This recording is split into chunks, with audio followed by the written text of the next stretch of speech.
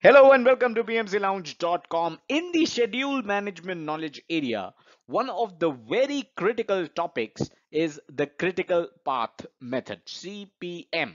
So what is this critical path? How do you calculate the critical path? Do watch this video till the end as we discuss how to calculate the critical path. But first, let's get started with the understanding of the critical path. Now, an important thing to understand is that CPM is the most important tool to keep your projects on track. So if you want to keep your projects on track, if you want to follow the schedule, CPM, the critical path method, the critical path is something that you should be aware of. Now, do you remember network diagrams? I'll share a link in the description below to the entire playlist that contains network diagrams, that contains this video, that contains other videos like the calculation of float, slack, forward pass, backward pass, all of that sweet stuff in a single playlist. So the second link in the description is going to take you to that playlist. By the way, the first link in the description is going to take you to the article about critical path. So if you are into reading, if you would rather read than watch a video on critical path, then first link in the description is going to take you to pmclounge.com, our website, and the corresponding article for critical path. Now, do you remember network diagrams? Let me show you how one looked. We have discussed this previously. This is how a network diagram looks like, and every network diagram, this is a network diagram, every single network diagram out there is going to have a critical path. So yes, this also has a critical path. What is the critical path? That is what we are going to look into in the next slide. What is the critical path if every network diagram has one? So it is basically the longest string of activities in the network diagram. So you just saw the network diagram. The longest string of activities, that is the critical path. Now, if you add durations of all the activities, now this is important because in the previous slide, the network diagram that we saw didn't have duration values for the activities. If you add durations of all the activities on all the paths in your network diagram, the one with the highest duration is the critical path. So you need to understand that you need to add all the durations of all the activities, right? And the string of activities or the path that has the highest duration, that is known as critical path.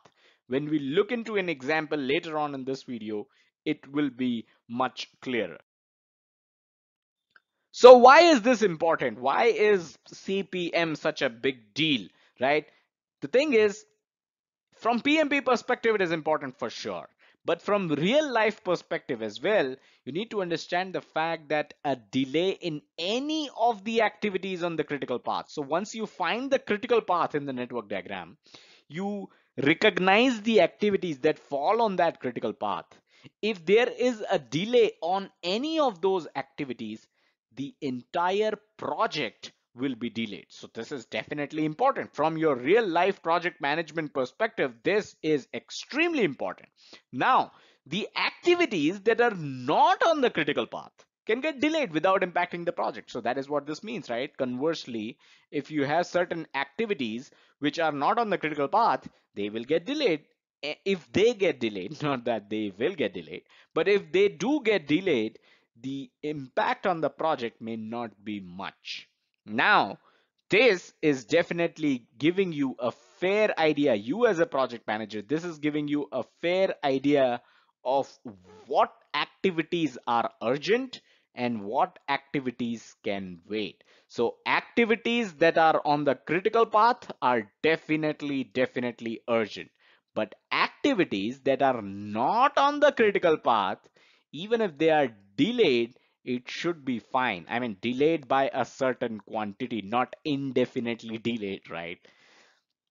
Conversely, this also gives you a fair idea of what activities must finish early for the entire project to complete ahead of schedule. So if your project is a 2-year long engagement and you want to finish it in, let's say, 20 months, You need to find the critical path, and you need to find the critical path activities, and you need to see how you can reduce the duration of these activities. That way, if the activities on the critical path, if their duration is reduced, then definitely the entire project can be completed ahead of schedule. Now we will see how to calculate the critical path. A quick reminder before we do that, if you're looking for PMP preparation book recommendations, then you can go to pmclounge.com/resources. That's where we have listed our favorite books. All right, now this is a network diagram. This is a network diagram, right? Now let's see how do you calculate the critical path from the network diagram.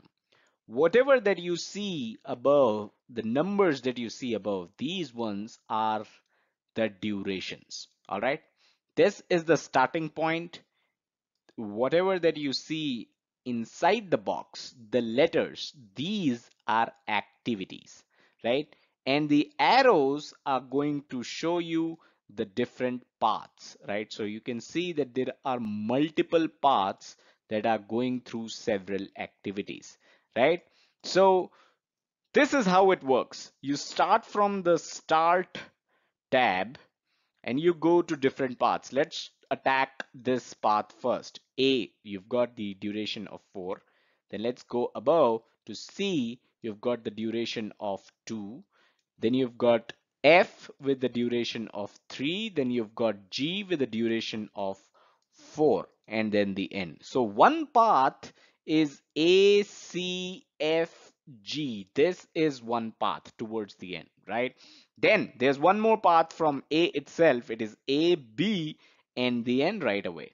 So A duration is 4 and B the duration is 6. So the total sum here is 10, right? So the duration of path A and B is 10. Similarly, you have one more path which is D, E, H to till the end, right? So the calculation here for D is the duration. You can add all the duration 3, 5, and 1, which comes out to be 9. So the entire calculation here, A, B, you have got three paths. First path A, B, the duration total sum of the duration is 10. A, C, F, G, the total duration is 13. DEH, the total duration is 9. So these are the three paths. Now remember, we discussed in the previous slide that the string of activities, or that the path with the highest duration is the critical path. So clearly here ACFG has the highest duration of 13, and that is why ACFG is the critical path. What does this mean? This means the activities A, C, F, G, if any of these get delayed, then the entire project will get delayed. And conversely, activities like B, D, E, H, even if these are delayed for a certain time period, the project will not be impacted.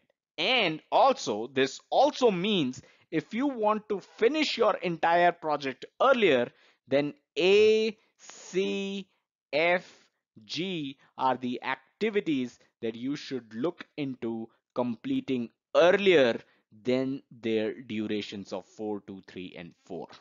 Right? So I hope this was clear. I hope you are able to understand how to calculate the critical path. If you have any questions, do drop in the comment. One last thing, on real world projects, you will be using softwares like Microsoft Project, that is for sure, because the example that we saw, right, had handful of activities. But on real world projects, you will have dozens or even hundreds of activities, and you cannot calculate the critical path on your own. You definitely need software to do so. But the software is going to calculate the critical path in the same way that we just discussed. Another point here, there are some other concepts like float, slack, forward pass, backward pass. These are covered separately, and in the description below, the entire playlist that you are going to find in the second link that will have videos discussing these different concepts as well. So that is all that we had in this video. Do hit the like button if you enjoyed the video and learned critical path. Subscribe to the channel and hit the bell icon so that you get notified whenever we publish latest project management and PMP related videos. Don't forget to check out the website pmclounge.com, your number one free PMP resource. Thank you.